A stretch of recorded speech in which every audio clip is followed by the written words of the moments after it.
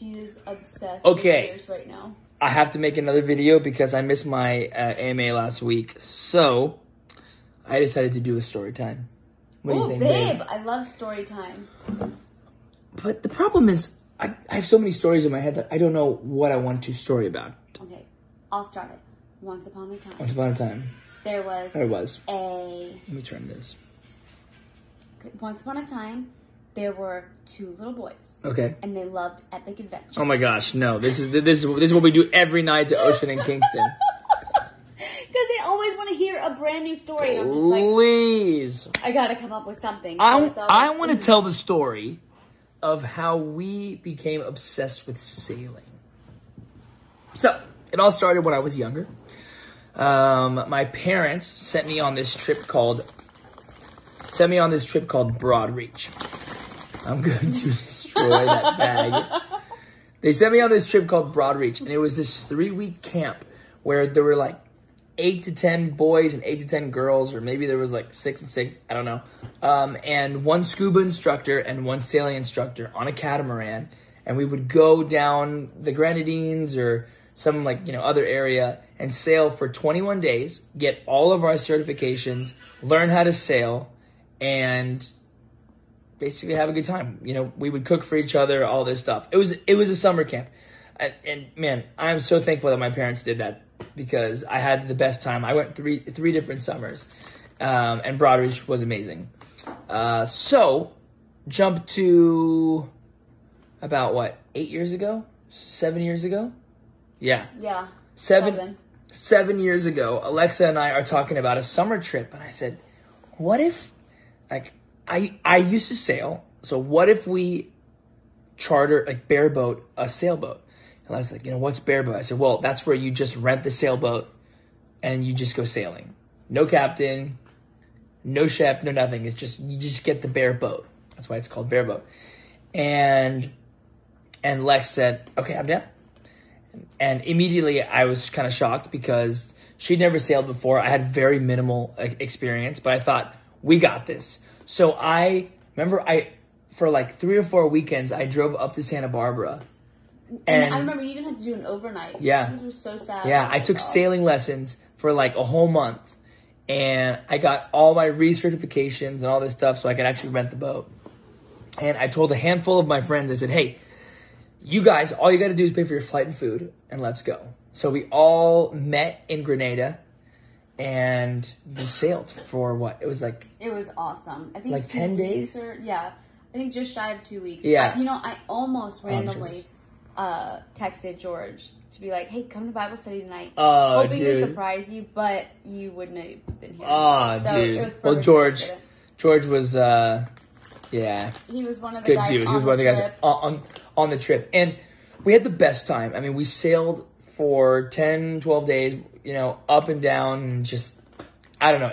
It was so much fun. So we came back, and this is terrible, but I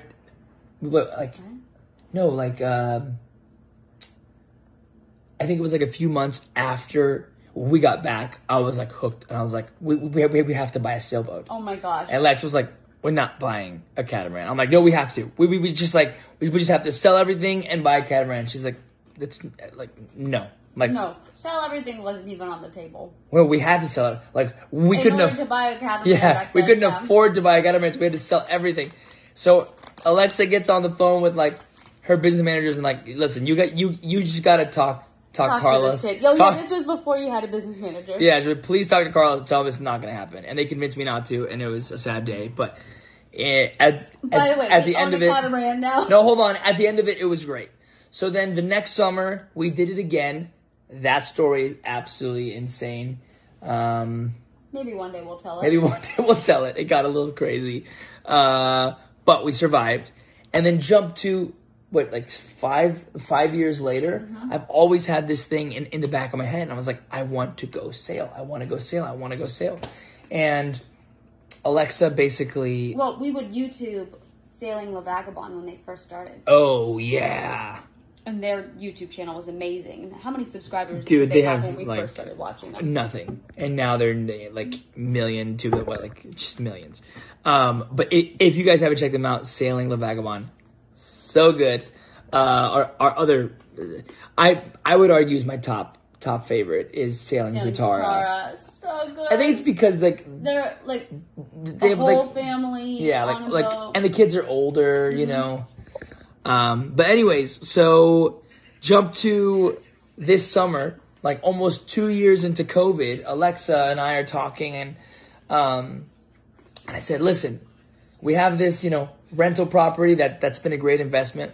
What if we sell it and buy a boat?" And I'm expecting Alexa to go, "No, no." And she looks at me and she's like,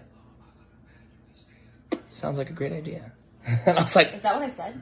Sounds like a great idea. No, sorry, hold on. Sounds like a great idea. Are you Voldemort now again? Yeah. Oh my gosh. No, so she said, sure. So then we had our friends over. Remember Ryan and Chelsea? Do you still have that video? I saw the video. I said, "You guys, what if we got a sailboat and we sailed down in the Caribbean or the Bahamas or something?" And they were like, "We're down. So that just set off the journey to look for the boat. We found the perfect boat. Now we have the boat. We're refitting it, getting it ready to sail, and that's how we got to this point. A lot of people ask, how'd you get, what made you want to do that? Well, actually, before you even come home for Christmas break, you were going back to Florida. Yeah. To step the mast. Yeah, so we're going to put the mast back on the boat, get it all ready, get the sails back on, and hopefully have this thing ready to go top of next year so we can do some cruising. Sailing before, yeah. Now, I don't... I'd be lying if I said that we were full-time cruisers. Oh, I'm a full-time cruiser. Oh, I miss cruising. Oh, do you miss cruising? I miss cruising. I was thinking about it today. Yeah? I was like, man, we used to cruise so What do you miss most about cruising? I think the fact that everything is right there. Yeah. The easy... yeah. Why am I looking at you? The easiness of cruising. Yeah. Yeah, but now we're going to be able to cruise ourselves. Yeah. And instead of the food being ready, I just go, you go, "Hey, you talk to your personal chef. Hey, Alexa. My personal chef, Alexa, I would like a sandwich." And be like, "Okay, well, if you tickle my back tonight, oh my gosh, you can have as many sandwiches." No, but like we, a question that I get a lot is, are you guys going to sail the world? Yeah. Yes. No. I'd say that we're taking it I would 1 mile at a time, but I would love to do that. I would love to be able to take that boat, cross the Pacific. Kendall and Mika told me yesterday that if we ever crossed the Pacific, that they'd be crew. No way. Yeah, I was like, actually, they said that they would come on at any time, but I was like, well, dude, especially if we do any big crossings, man. That'd be so fun. So fun, right? So next year... Actually, Logan went with us on one of those Logan did the first trip. Oh my god. Yes. Yeah, way back when. Way back in the day. Yeah, it's crazy. Dating Mackie. Dating your sister. So funny. Yeah.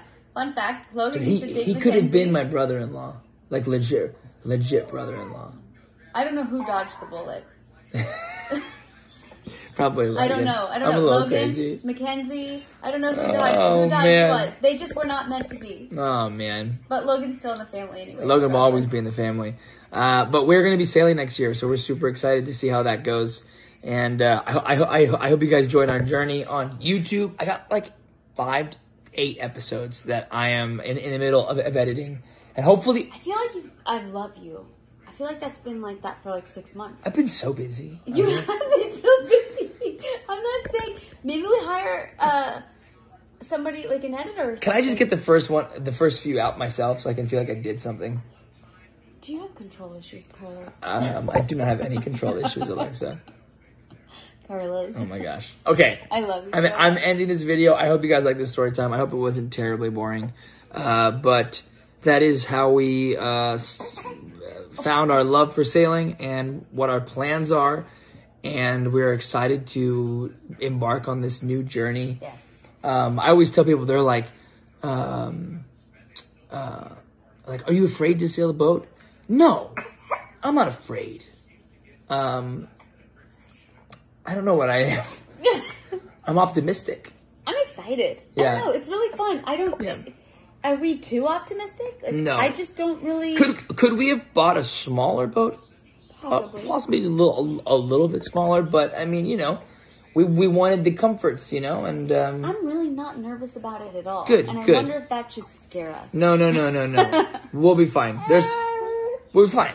We're fine. It's hard to flip a catamaran. We did it. No, to flip. Oh. No. We are in the middle of flipping it, and it's a 14-year-old boat, so we have to change everything and Cool. You mean like like turn it physically over? flip it, capsize. There we go. Alright. It's hard to capsize a catamaran. I was like, well, we did it, babe. I'm so proud of us. It's late. We should go to sleep. Okay. Yep. Story time over. Rio, final words. There we go. Yeah. Okay, guys. We'll see you in the next one. Much love. God bless. And as always, ciao. God bless. Peace.